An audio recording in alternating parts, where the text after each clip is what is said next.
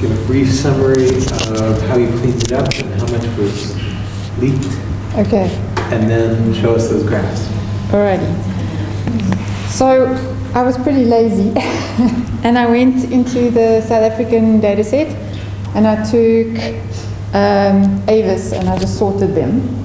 And then what I did was I landed up with 477,592 records.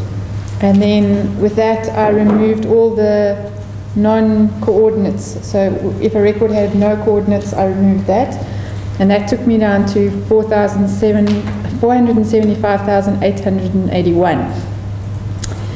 And then what I did was I cheated and I asked Madagascar which bird sort of classification system I could use to determine if I had all of the correct species. And I went into AV-base, which was your recommendation. And based on that, I started off with 239 species, and once I'd compared the two, it was down to 217 species. And then what I did was I put it into a query, and then we did a query around the frequency. So it was the count frequency by year, which is what's on the screen at the moment. That's the raw data. And then I had lots of help, and that's what the data shows. So there's the, if we start off in 1893, which is this side, to 2011. And I was told that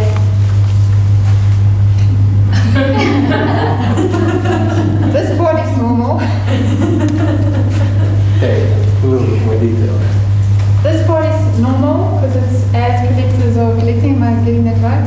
Just old occasional collections. Yeah. And then it steadily climbed from 1949 up, and then there's a bit of a dip. Yeah, as you can see, and then it's a dip off. And one of the suggestions that were made was that this section is around data was provided and then not again and then provided again. Or it might have been we had time to upload and then we didn't time to upload again. And then this last bit is new data hasn't been uploaded yet. And notice that's on a vertical axis that is a log scale. So that dip in the 1980s is orders of magnitude. It's not trivial. Okay. So something's missing there, some chunk of the big data set. And then the other one we worked out was the month using the same query. How do you get it to come in? Oh.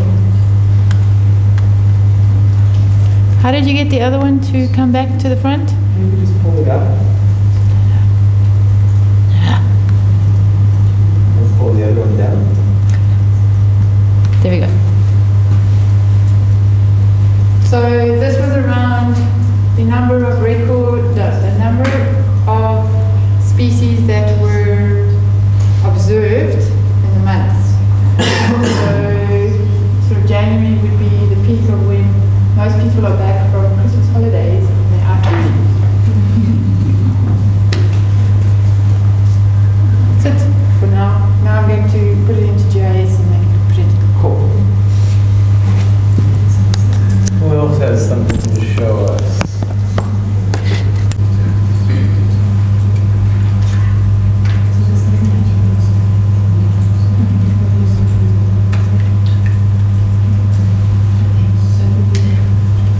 Tell people a bit about the data set, what's in there. Yes. I worked on the plants of Egypt. I extracted the available ones. I put it in longitude and latitude is Excel sheet. Uploaded to the GIS, and according to the point density, you can find that Nile Delta the most current data was on it. That's okay. This earth green, what is it? What? The details now. It's for the density. I can imagine. Red, So red is for where? Red is high and So blue is no. Kareem used a function, I actually hadn't used it in ARC before, but it's point density, and I don't know much about it, but I think what it's doing is essentially counting numbers of points occurring within a certain radius. Didn't depend on the value of the weight, just the combination. Just the count. And so this is something you can see in Egypt very, very frequently, where it's all about the Nile. Okay, and that's where almost all the biodiversity knowledge is concentrated.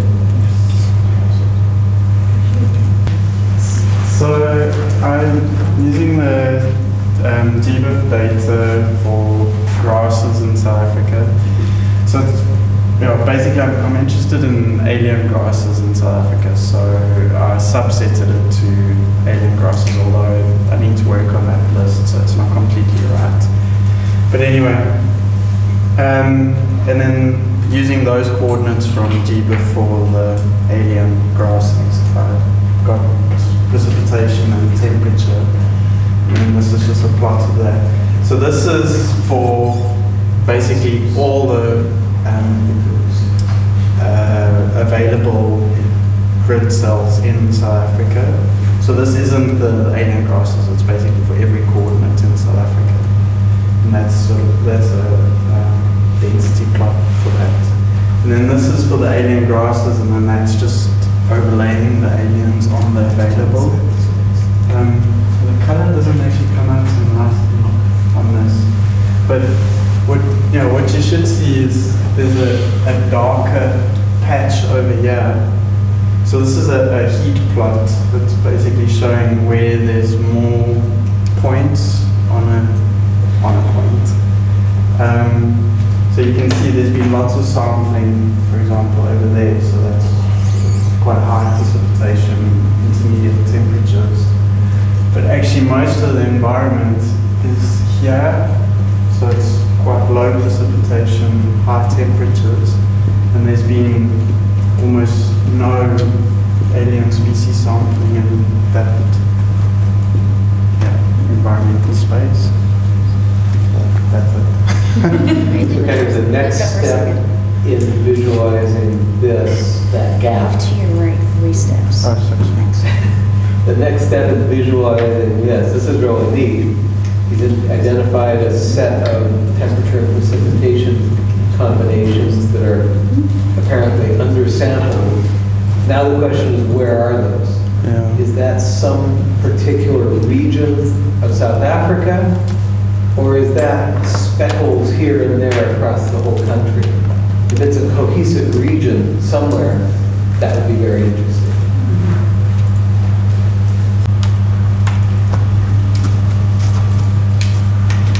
That is the data with all the species that have occurred in Kenya. We do the clipped map for Kenya, and it just shows all the densities for various points of location. This pink is Phyloscopus, that is a species I was interested in. This one gives me a general feel because the points that occur towards the northwest of Kenya, the northern, from the entire northern side, those points are erroneous because either there is missing data from such locations or there is data that is unaccounted for. That is unaccounted for in these areas because if you look at the temperature, the climatic conditions for the northern part, they're not really friendly. So I did Maxent analysis for the same with a couple of species just to see how it would predict, and it confirmed that the samples that are occurring on the lower side, like Phyloscopus and then Trinops persica, these well with them. Let me show you where the other sample. This is just like through the model. The warmer areas usually show a higher predictability. So such a point for me would be questionable, and I'd want to investigate more on this data set.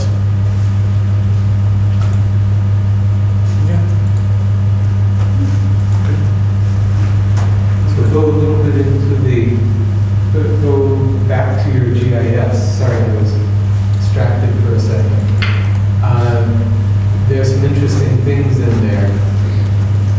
Remember that these data have probably been filtered, so the coordinates don't fall outside of Kenya, although there are those 2 coordinates up there north.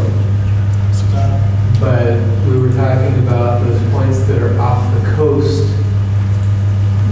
and some of them are surely marine, but Jesse was saying that a bunch of them are terrestrial, so they're surely errors. And then I was surprised up at that northeastern corner. What runs through the middle of Kenya? The equator? Yeah. So if you mask out most or all of the points outside of Kenya, and if some of the points that are actually a few degrees south end up positive instead of negative, you get points up there, don't you?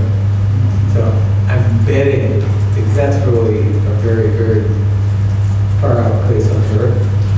I'm betting that those are errors from southeastern Kenya and not really data from northeastern